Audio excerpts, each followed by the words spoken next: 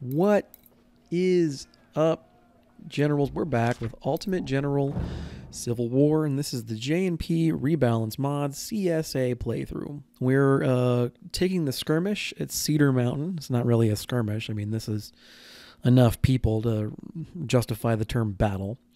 And there was some great commentary on the Discord, that maybe I might have misused or underutilized my cavalry in Malvern Hill. And to be completely honest, I actually couldn't agree more. Malvern Hill was an opportunity with that huge, wide open battlefield for me to really lean into the mobility of the faction, or of the cavalry units, and I think maybe I didn't. Especially one of them ended up using it predominantly as detached skirmishers, essentially. So I went into Cedar Mountain kind of with the objective of two things. The first thing is that Johnston here is fairly close to his second star. So I wanted to see if I couldn't grab that before second bull run.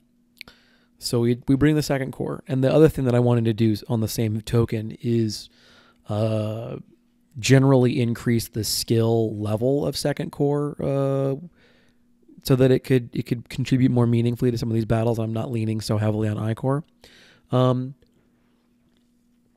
Broadly, we accomplished that objective, but let's talk about what I'm doing here. So I've got a really strong left hook, and then there's going to be a portion of my force that's dedicated to holding in the middle. And I'm still not really sure that this is the right way to approach this battle. I will admit that there's probably a better way to go about some of these things than I do it here. Because I remember kind of not being crazy about the outcome when I was playing it. But the force that's dedicated to holding the river, those are all of my units armed with 1841 Mississippis. And then all my units that are armed with better rifles, which is going to be 1861, Lorenz's, Enfields, those kind of things, Harper's Ferries. Those are all going into the copse of the woods. There's also two meatball brigades, sort of leading the charge, so to speak. We've got the two dragoon units, one of whom is now acting as a lancer unit, as I used the rep rewards and picked up the 500 Lamats that you have access to. They're excellent melee weapons. Yeah. So we've also got the 5th Alabama Irregulars. They are armed with, I believe, Enfields.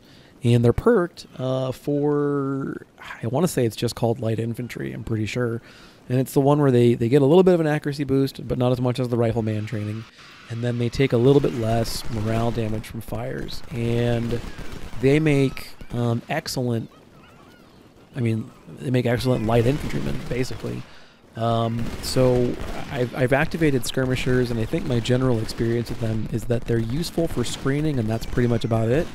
Or coverage, or that kind of spotting things. But in terms of actual combat utilization, the answer is they don't really bring that much to the table, which isn't honestly a gigantic surprise, and it wasn't really my intention to be utilizing skirmishers as a battle troop. That has never really been their intent. The artillery package, and I have to explain all this stuff because we barely ever use Second Corps except for the big battles. The artillery package is it's basically every gun that I could get via rep rewards or from just existing in the armory already. So it's one unit of 4 20-pound Parrots. I believe this is the first time we've managed to field 20-pound Parrots. It's one James unit and one Blake unit. And I think the James and the Blake unit are both 7 or 8 guns, and the Parrot unit's 4 guns. And then there's a Napoleon unit here. So this is my second time running the battle. The Napoleon unit used to be a 3-inch ordnance unit. And as much as I was bitching in Malvern about how I don't see the point of using infantry support guns because the AI will just kill them, in the case of a unit that is like a Napoleon, where I've just got shitloads of them. I think those batteries still play a role, a vital one, probably, in the army. So you see what kind of got going on over here. We have the 2 meatball brigades eating a lot of fire. We've got 1st Virginia on loan from I Corps, kind of just destroying these skirmishers. And then I'm sort of developing my position in the center. I am shamelessly borrowing Harbob, his utilization of skirmishers to reduce your incoming casualties some. And, you know, it really does a good job of working. And I had tried this, I mentioned, with the 3-inch ordnance guns and only 1 unit holding down here in the south, and it was way too touch and go, way too dicey. So in the initial attempt at this battle, I had a much heavier left hook on the far northern edge of the map, and I missed it. I missed that weight of my force in this attempt at the battle, but the AI was free to be much more aggressive in a 1 unit holding the line kind of action. So we've got 2 corps units here generally kind of advancing, and I think if I had this to go back and do over again, much as I said that I wanted to go into this battle with the idea of using cav, I think if I had this battle to go over and do over again, I don't have this, I make a point of kind of only having 1 save. So I can't like save scum and keep going back over and over again. If I had this to go back and do over again, I think as much as I'm saying I want to do the cav, probably would have brought a unit of dedicated snipers and 1 more brigade of infantry and had them hug the right edge of the map, and then done everything else more or less exactly the same. Come here and develop this left hook, do a little bit of work to hold in the center, accept and acknowledge there's going to be a lot of back and forth, touch and go, you know, time in that middle there while we're sort of wearing down the Union. And then the reason that I would have had the skirmishers and the a brigade of infantry is when I develop this attack like this. So we're for the most part trading pretty efficiently. We're taking casualties. Like, I'm not going to pretend like we're not taking losses, but by and large, we're generally trading very effectively because they're in the open, we're in cover. We're defanging their artillery, and I'm denying them easy access to cover, to fighting from cover now, with the exception of this 1 unit. I can't read the name of, on the tower. So he's in cover, right? But he's pretty heavily outflanked. So the thought process is that eventually he'll give up his position. And then the hope is to draw them into attacks on my force across the river. I want them to fight me. I want them to try and come at me, fight me in the river, fight me on my side of the river, you know, fight me in the open, all these kind of things. I want them taking really bad trades, and we're getting it a little bit with that with 1 of those units, but we're not getting it with all of them. So we're really working on just degrading their position on the Union right, where it's sort of being fully enveloped now by Confederate infantry and 1st Virginia and all that kind of stuff. We're trying to defang their artillery. We're trying to, you know, get pot shots and volleys in here. We really want to get that supply wagon. I don't think we get it right now. We do, I think, eventually get it, but not right now. And every time they do this stuff, because they keep on like bunching their entire command up by the flag. I imagine there's probably a way that I play this battle that encourages them to spread out some versus sort of clumping up in the middle there. The clump probably works in my advantage, but it also takes longer excuse me, longer to do all of this than I imagine it probably should. Especially because they're in those really dense woods, and those dense woods provide excellent cover. I have to imagine that some of these firefights go on a longer than they should. Maybe I do get the supply wagon here. So this is the next part of the left hook, and this is, as usual, my hammer and anvil battle drill 1 alpha thing kind of wrote large. It's what I always do with these kind of fights is, fix them in one direction and grab them from the next. Well, the issue with that plan, at least in this battle, is that they have a very clear direction of where to go that's safe, especially because there's like this weird divot in the terrain right about where the first Texas Dragoons are.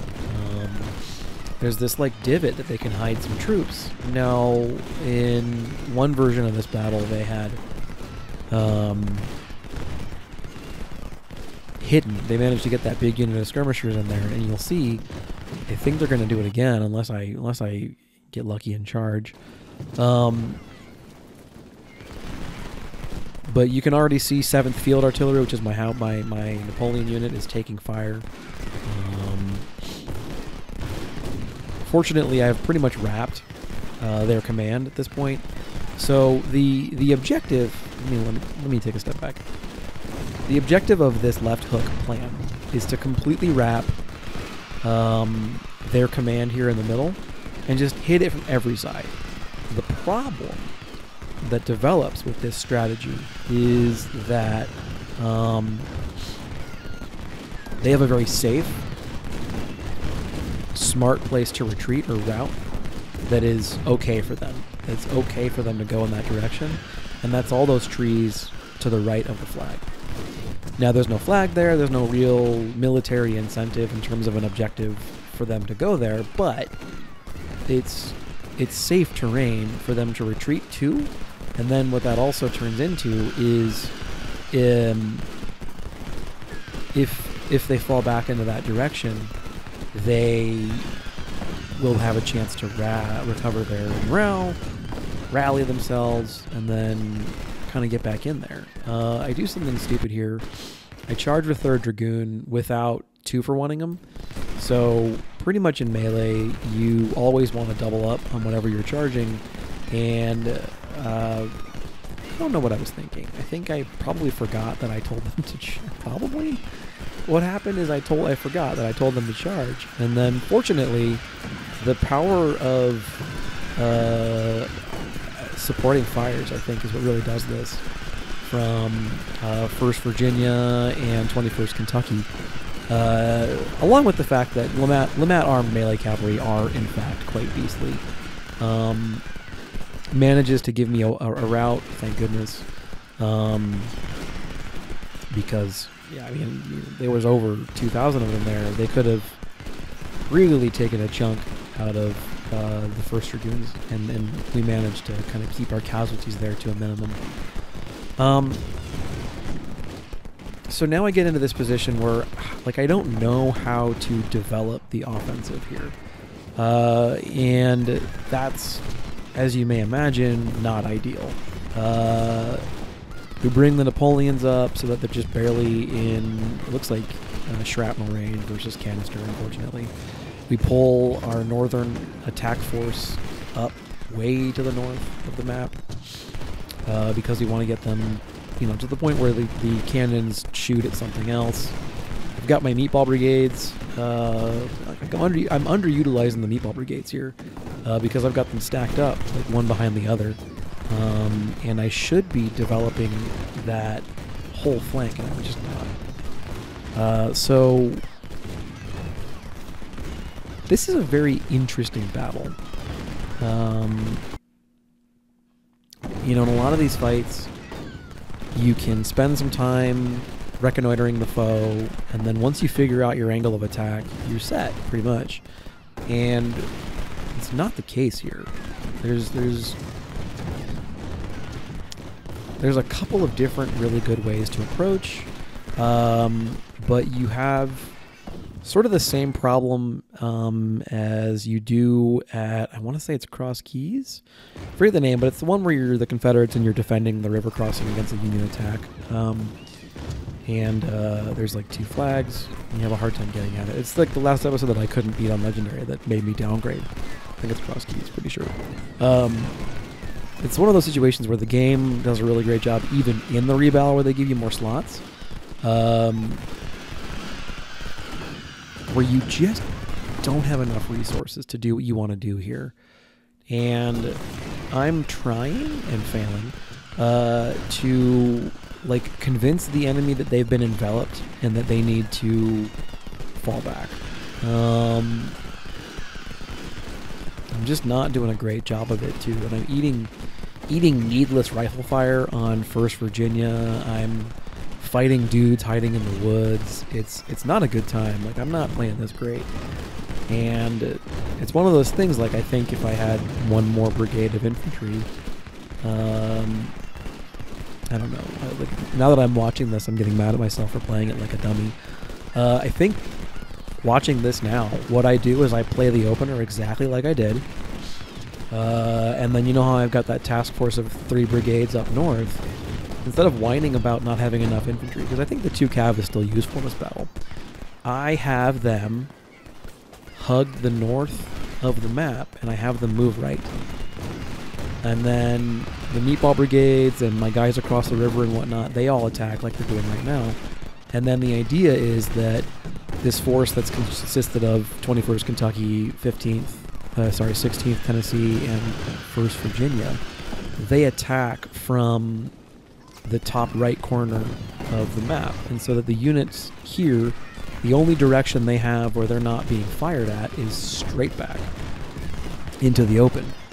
Oh man, yeah, now that I'm watching this, I'm thinking like that's a much better way to do this. So yeah, if I'm coming from the top right of the screen, I've got 24th Louisiana, 20th Virginia, 19th Virginia.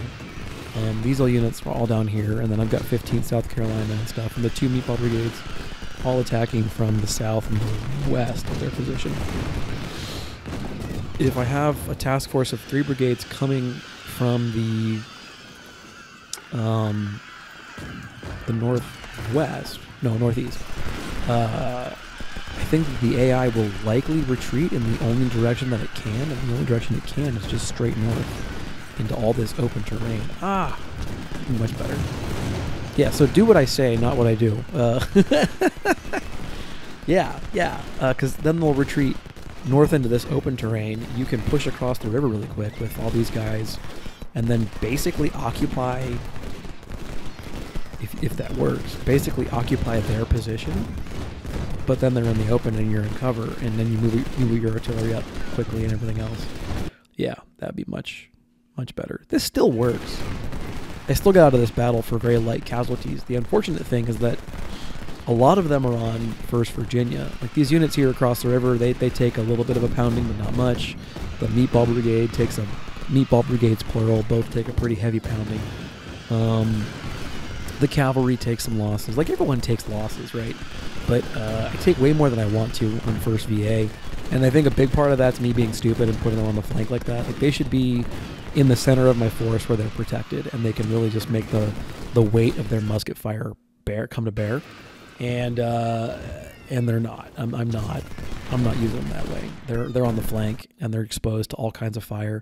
And like the hope, the dream was that they would be over there on the flank, crushing the flank, forcing the enemy to sort of route ball or surrender ball into the center. And that's not in the least what happens here.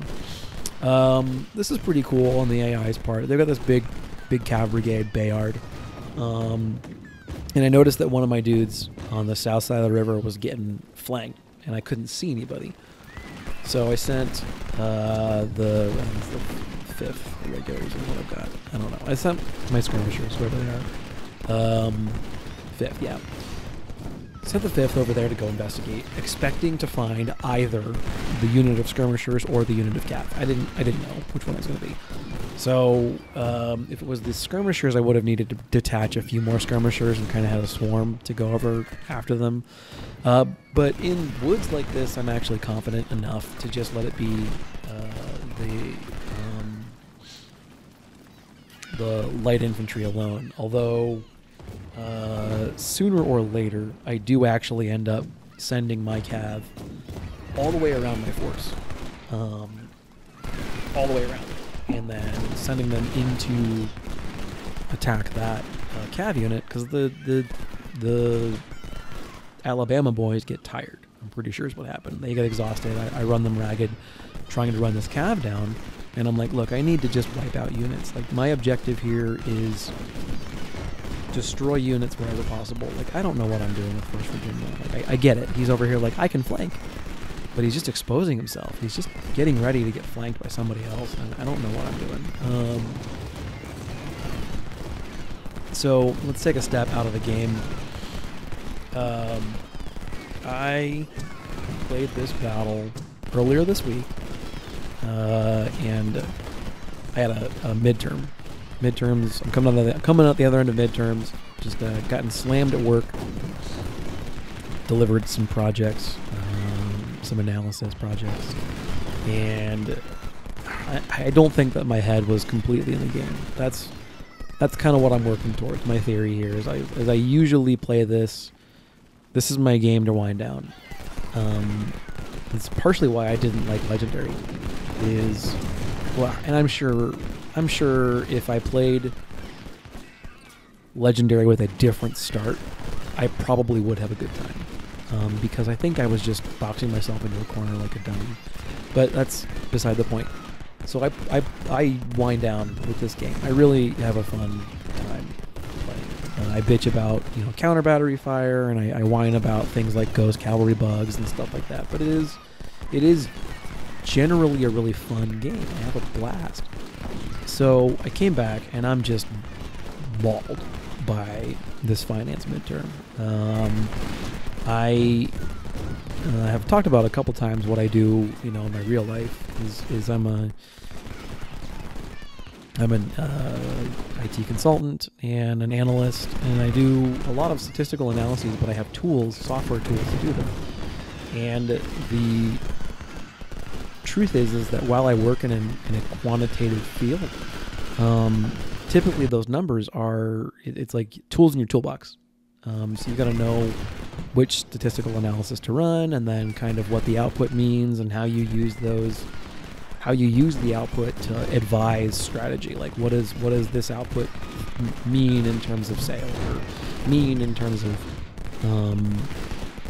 what should you do to your product, or what should you do to your line of business? How can you make it more efficient? How can you help this? How can you help that? Whatever. Or should you go with marketing product A versus marketing product B? What tests better? What, that kind of stuff. And it's very fulfilling work. I rather enjoy it. But the degree I'm going for is very quantitative. And for the most part, all the class work that I do is the same as my work. Here's a computer program, Excel or R or Python or SQL. Do something with it. And you have reference material, and you've got, we need to fall back. You've got reference material and everything else. So all that's to say is this finance class, he wants me to do it, wants us to do it the right way, the old way, which is to say algebra. Shitloads of algebra. And for as quantitative as my job can be, I rarely ever actually do head math, and it's functionally unheard of for me to do any kind of analysis without reference material. So all of that's to say, I just come back from spending 3 hours close book, close note, which is fine. It's a viable methodology for the purposes of testing. Close book, close note. Evaluating and pricing out bonds and stocks with theoretical yields and unknown dividends, and trying to figure out what should we pay for this stock, what should we pay for this bond, all this crap, and then a bunch of definitional crap, and that's just flashcards, whatever, it's fine. So I'm mauled, mentally I'm exhausted, and my brain's just goop at this point in time, and I've got work on top of the rest of this stuff, and I've got life to keep up with. So all of that's to say, I welcome you guys into my existence. I don't think that I was playing at my best. And usually, I would have said, okay, let's re-record the episode. Let's take a minute, sleep it off, call up the old save, the auto save before the battle or something, and go into it. Try it again. I have ideas about how I play this battle differently. The issue is that I sat down and I recorded the next day. I had a little bit of downtime after work that day, and I recorded the next battle. And I forget the name of it, but basically what happens is you're playing the Confederate side of Distress Call, like the second Union mission after the tutorial, where like you're playing the Confederate side of that mission. And one of the things that I actually really liked about it is that you're in command of the AI's units. And this mission, the way that it's designed, and I have a suspicion that the game was originally designed this way with this way, and then they blew it up to brigades for whatever reason. So in that mission, you're playing regiments and cavalry squadrons and artillery batteries. Like, they're all small. The entire battle's small. And the Union is also relatively the same size as you. So it's a very even fight. And you still have splitting on both sides, and you still have no control over who gets what perk and all that kind of stuff. So you get some weird shit, all that kind of deal. But the units are pretty well equipped, generally. And the units have decent stats. And I don't know if this is Johnny or the base game that does that. I'm pretty sure it's Johnny and Panda, but you never know. But I played it. I played that battle out, and Cam was very happy with the outcome there. And mathematically, I can't complain about the outcome here too much. And so I'll talk about that battle when I get to it. But point is that like I watch this now, and I'm kind of like, you could do better. You could, and you have done better. But at the same time, we're committed, so to speak, in that I've already recorded the next episode. It is what it is. But we're developing the attack here. I've finally gotten them to leave the woods. I'm pretty excited about this. We're shifting. They're coming to attack me, and so we're shifting into a stance of, instead of attacking them, we're ready to receive their attack. And I'm getting ready to launch on the offensive. I'm getting ready to send my dudes onto the attack and take the flag and everything else. Because this is not a battle where you run out of time if you control the flag.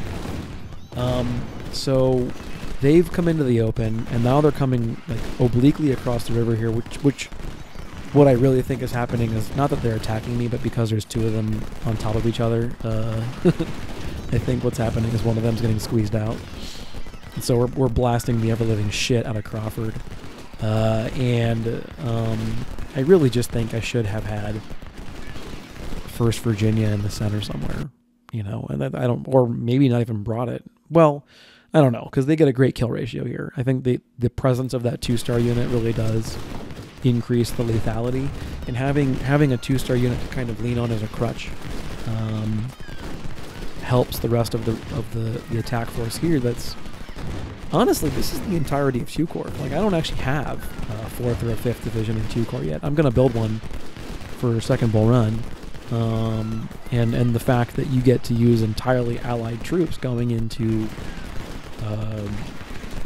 whatever the next mission's called, it gives you a chance to kind of catch your breath, so to speak. So you don't get any more experience, and that sucks, because I wanted to send 2 Corps into the meat grinder again, and get Johnston his 2nd star. So spoiler alert, he does not quite get it here at this battle. Which is a shame. I mean, it sucks. He's gonna get it. I might see if I can't send Johnston into, how Second Bull Run kind of has like an initial skirmish. I'm gonna see if I can't send Johnston into that attack or into that battle, and if that little bit is enough to give. I imagine it won't be, but we'll see. Anyway. So now that I've kind of got them in a place where I feel okay about launching the attack, we're doing exactly that. The meatballs are still kind of launching themselves. into the fray, eating all the fire, so forth and so on. I'm flanking with rifle-armed troops. And now I'm sending dismounted skirmish cav and also the Alabama boys to sort of wrap up the Union left flank. And the thought process here is, let's push them out of the woods. This has always been my kind of dream battle plan here is let's take over the enemy's position and then keep them out of it. Basically fight the rest of the battle keeping them out of it. So it's very touch and go here for a bit. I keep looking for an opportunity to get in there with my cavalry and then the melee version. And the worry that I've got right now is that they're so densely pocketed up and there's not really any opportunity to get around anything. This is a fairly densely populated battlefield that unfortunately I kind of keep thinking like I'm not going to have a chance to get in there with what I want to get in there with. But we keep shredding them with musket fire, so that part works out fine. And yeah, so the attack goes off really well here, actually. I'm really happy with how the attack comes together. There's a lot of misplay on my part in terms of accepting losses I don't think I should have accepted. And I know I'm probably like, I'm not the guy you watch when it comes to Ultimate General. If you want these like super clean playthroughs where you don't take any losses, like I know.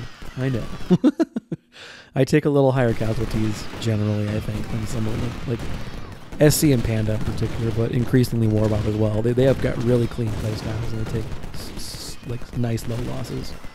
And I stand and fight sometimes, and maybe I shouldn't. And I am stubborn on the defense, I think, sometimes when I should be a little more flexible. Because I'm like, well, I've got good terrain. Screw you. You can get shot. So, and that's just kind of the way that I rock it. So, good and bad. I know it definitely has a downside for sure. But we do a good job here. I like the way that the attack comes in. The Confederates are very tenacious on the attack here. And the relatively inexperienced 2-Corps impresses the heck out of me in this battle. They do really great. And we successfully managed to get the Union out of the woods through predominantly like point-blank musket range attacks with smoothbore units, actually. And I know I crap on the Springfield 42 a lot. And as a long-range weapon, it's utter trash. As a long-range weapon, you don't want to use it if you can avoid it. But up close, yeah, dude, this thing is great. It's got a good rate of fire. Hits hard. It's good as far as all those things are concerned. But I'm happy with how things are developing at this juncture. I need to be a little more proactive with the supply wagon. As my artillery package continues to develop itself, I'm going to be a lot more interested in its ability to destroy infantry from range, especially whenever I get my hands on siege guns, which I imagine will not be for a while. I have not seen the AI from the Union perspective fielding a lot of like really high-end cannon yet, or even really high-end rifles yet. So I'm expecting it'll be a minute before I see siege guns on the Union side, which is just fine by me. I'm happy to keep that particular arms escalation to a minimum. And yeah. But broadly, I think this goes really well. I guess let's get into some numbers. So, let me see. First thing, speaking of meatballs, this is unrelated entirely. User Adishi on the Discord. I think I may have made a meme. He sent me this great picture, not me specifically. he named one of his units a Meatball Brigade, and it was using it presumably like I use my Meatball Brigades, just right there to eat the fire. Hilarious. I don't think I was ever expecting someone else to name a unit like I do. I think I'd seen someone else refer to one of their units as a Grenzer unit as well, which is my melee skirmishers, and that's cool as well. That some of my dumb, vaguely historical, although Meatball Brigade is definitely not historical, naming conventions are sticking. It's fun. So thanks to Adashi, as well. Adashi and Scott both commented a little bit about more Scott, I think, and Panda about my cab usage, and they're both right. They're all right about. There's a lot more proactivity that I could be bringing to these battles than I am vis-a-vis the utilization of cab, and because the battlefield itself is basically just cleanup at this point, I'm going to talk about that a little bit. I have a suspicion that my playstyle took a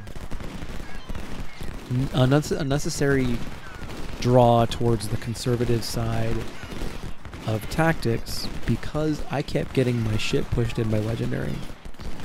I beat Shiloh at Legendary with the Confederates, so I'm pretty proud of that, but I kept having a really rough time with every single one of these battles. Every time I tried to get cute, the AI would punish me for it. And then every time I leaned on the tried and true, which is to say I would bring to these battles like nothing but infantry and as many cannons as I could justify. And I would just lean on that. Lean on weight of numbers and then shattering them with cannon before they actually got to me because I couldn't make anything else work. So I have a suspicion that I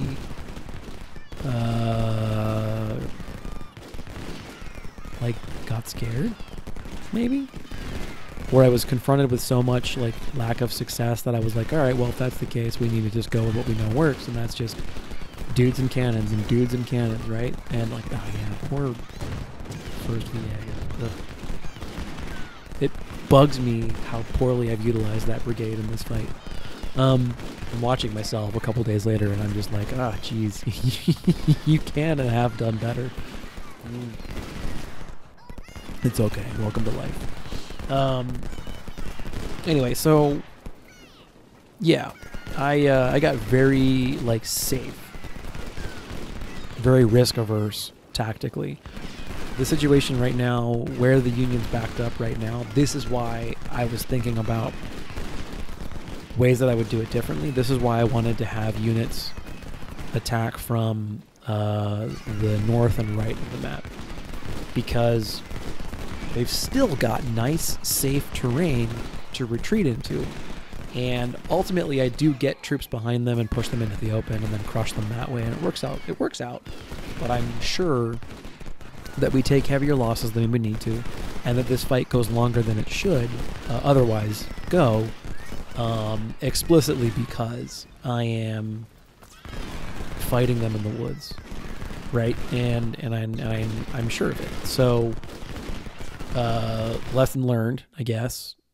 First of all, the lesson learned, Warbob, what I'm calling the Warbob maneuver, which is pause the game really quick, detach skirmishers, and then tell both units to hold. I'm going to call that the Warbob maneuver, and it works wonders. It will probably not work wonders whenever Panda and Johnny release the 1.26 version of this mod.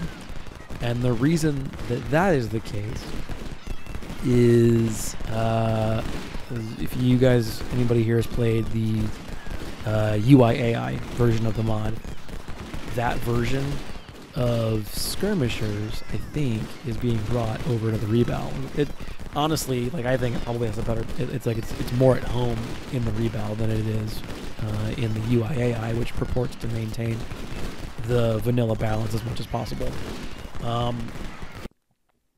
But I think it's valid in both places. Like, people are using skirms, right? So the big change there is that when you detach your skirmishers, there's a cooldown to when you can reattach them. I'm fine with that. You try and break off 210 men from your formation and then be like, just kidding, get back in here.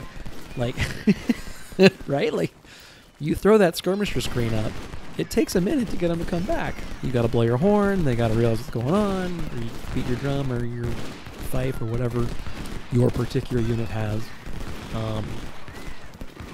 And they've got to come back and reform and get back in ranks and everything else. Like, it takes a minute for everybody to fall in. So, like, that's fine. I don't have an issue with that. It's also gamey as shit to detach and then immediately reattach skirmishers and whatnot, and I get it. Legendary's a bitch, right? I would happily use those tricks, like going into Legendary. Like, I think if I ever try and do an honest-to-God second attempt at Legendary, I'll do that shit. I'll do all that stuff. Because it's Legendary, you have to. But here, just detaching those skirmishers and then having them both hold position and standing and fighting, it really does do a great deal to mitigate somewhat the incoming fires. And it's quite nice in that regard.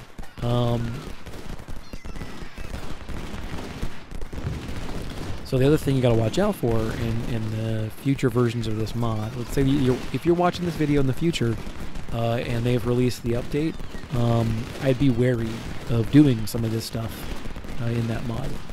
The reason I say that, one of the proposed changes that Panda's working on, and it's one that I agree with, is he wants to preserve the ability for skirmishers to fulfill their actual role, which is to say screening and recon, without allowing them to be really viable combatants.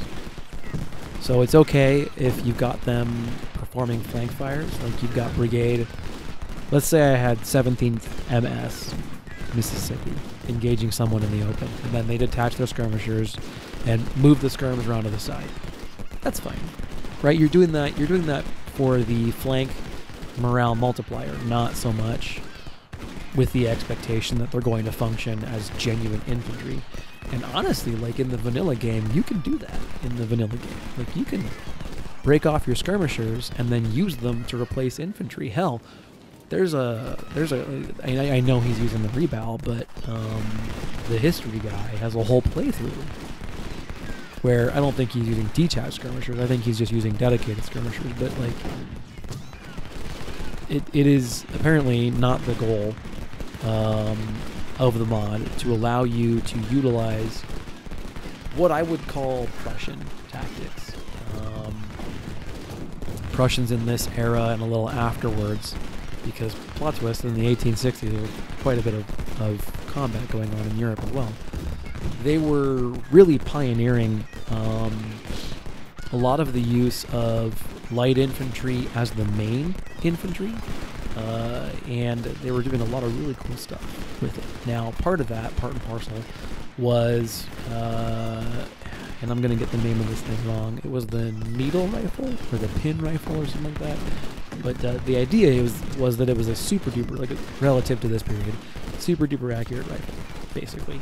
And it was a infantry battle rifle. We're not talking about like the Whitworth, where I've got maybe 1,000 over the course of this entire playthrough. Like, this was their main line battle rifle, and I think the French had 1, 2 in this era as well.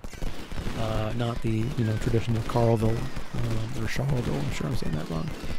The point, the goal is not, to my knowledge, for the player to be able to be their own Frederick, which I get and I support. That's not really how infantry was utilized in the American Civil War. So it's appropriate then that, for the most part, the game encourages you to play as would have been the case historically.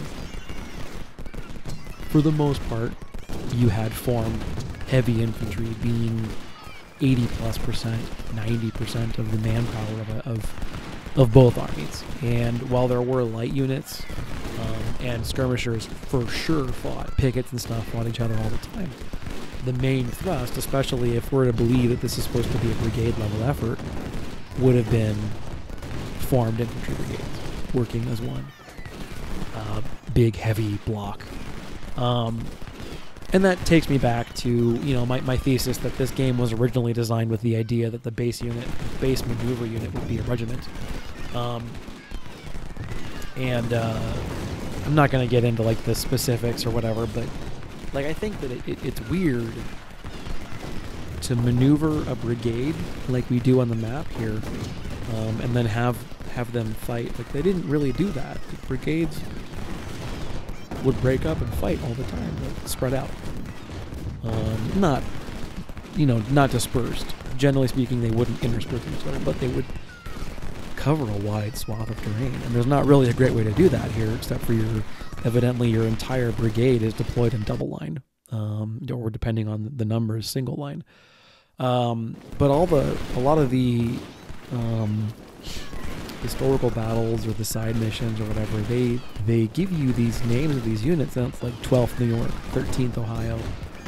Like it strongly indicates to me that the intention initially was for these to be regiments.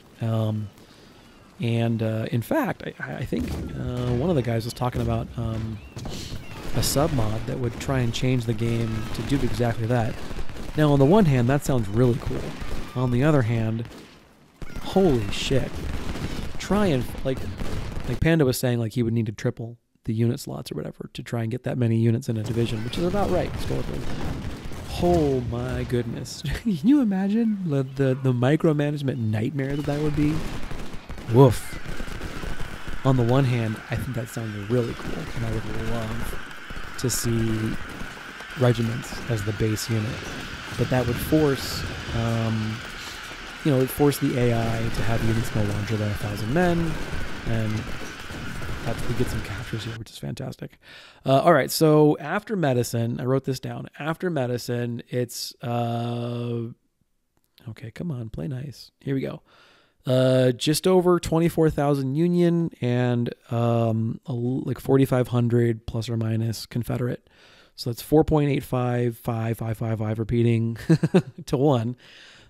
We capture a bunch of 1861s, which is excellent. Recover a couple of the weapons that we dropped. It's a pretty good battle. I mean, I'm very happy with it. And unfortunately, no one who didn't already have a star gets one, which is a shame. I still don't have enough. I still haven't suffered enough casualties in one of these units to make them a skirmisher sniper unit. So I end up deleting one of these guys before the next battle. I delete the 4th Georgia. I put the perk here into, I believe, medicine. And then at the end of the next battle, I'll put it in econ. I thought about putting it into AO, but here's the thing about that. I haven't finished filling out second corps. I don't know if I really need another slot per division yet, as I'm still having a hard time keeping everything that I've got equipped. So anyway, I put the point into medicine here because I love that recovery, and then I put it into econ in the next battle because I want to be able to buy cheap guns and cheaper officers. So with that being said, I will see you guys in the next one. I hope you enjoyed the video. This is a very interesting fight with a lot of opportunity for good reflection. With that being said, though, this is Fiasco. I'll see you guys in the next one, and looking forward to it. Talk to you then.